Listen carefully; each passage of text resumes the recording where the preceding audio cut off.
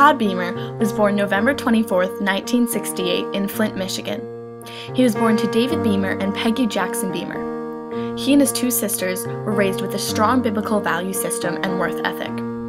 The family moved to Poughkeepsie, New York, and then Wheaton, Illinois. He grew up very good at athletics, playing baseball, basketball, and soccer. He attended Fresno State University to play baseball, but then he decided he didn't want to play baseball in his career and went home. He attended Wheaton College, a co-ed Christian school northeast of Chicago. He met his future wife, Lisa Beamer, in a seminar class. Their first date was November 2nd, 1991. He planned to celebrate their 10-year anniversary in 2001. He earned a master's in business administration from DePaul University in Chicago. He began his career with Oracle Corporation. He became an accountant manager there and was very successful. He and Lisa got married in 1994. They both taught senior high school Sunday school class at Princeton Alliance Church. They had two sons, David, 4 at the time, and Drew, 2. In 2000, they moved to Cranbury, New Jersey, which is 15 miles from Trenton. Todd's work would cause him to travel up to 4 times a month. For being a top sales reporter, he and his wife earned a 5-day trip to Italy.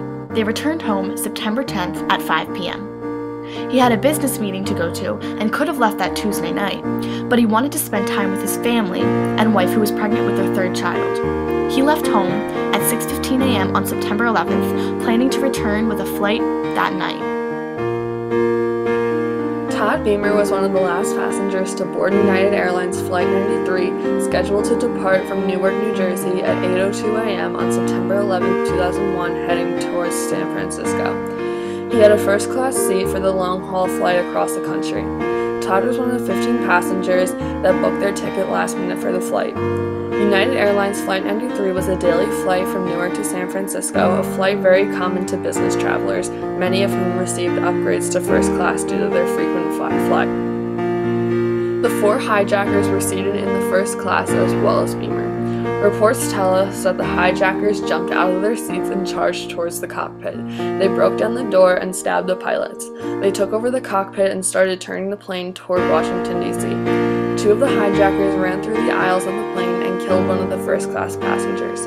After that, all of the passengers fled and huddled in the back of the plane. There were only 37 passengers and 7 crew members on the plane. It was a surprising low number of passengers on a flight that could normally hold around 200 passengers. The passengers and the flight attendants realized they were in jeopardy and had to do something. There were earphones on the plane, so passengers were able to reach out to loved ones, letting them know there were hijackers on the plane and that they wouldn't make it home. Todd Beamer contacted an earphone operator. Verizon airphone operator Lisa Jefferson answered the phone, and Beamer explained to her that there were 4 hijackers on the plane that announced there was a bomb on board.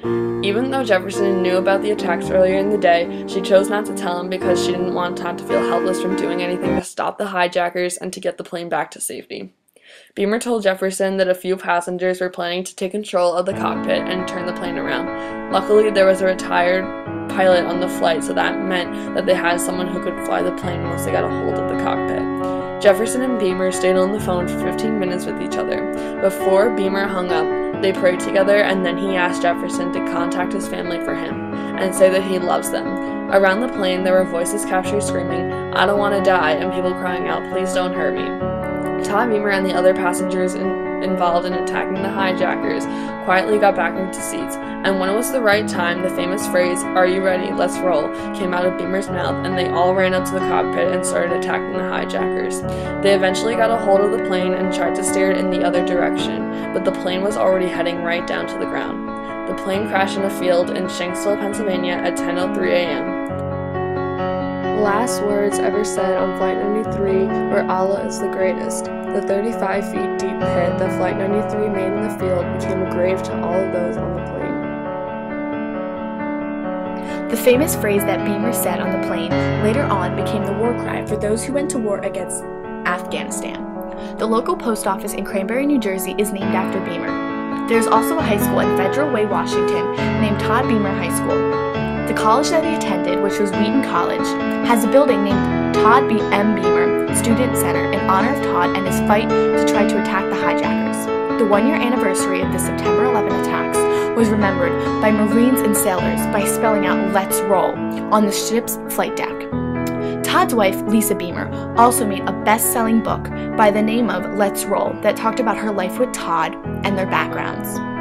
She explains in the book the moment she realized her husband would never come home again and how she had so much help from the people around her after he died. It was also mentioned in the book how she was pregnant with her third child when he was in the crash. Her daughter was born 4 months after Beamer died. Todd's father, David Beamer, went around to different locations keeping Todd's legacy by telling people about Todd and what he did on the plane to try to save the lives of the passengers. David Beamer has been on multiple news segments and is one of the board of directors for the 9/11 Memorial, carrying on Todd's legacy forever.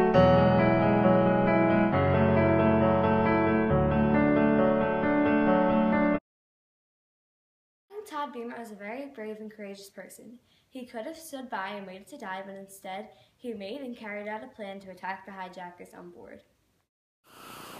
I think Todd Beamer is a very heroic and brave person.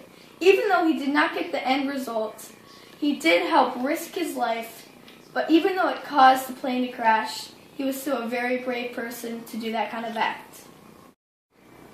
I think Tom Beamer was very courageous and his legacy should live on.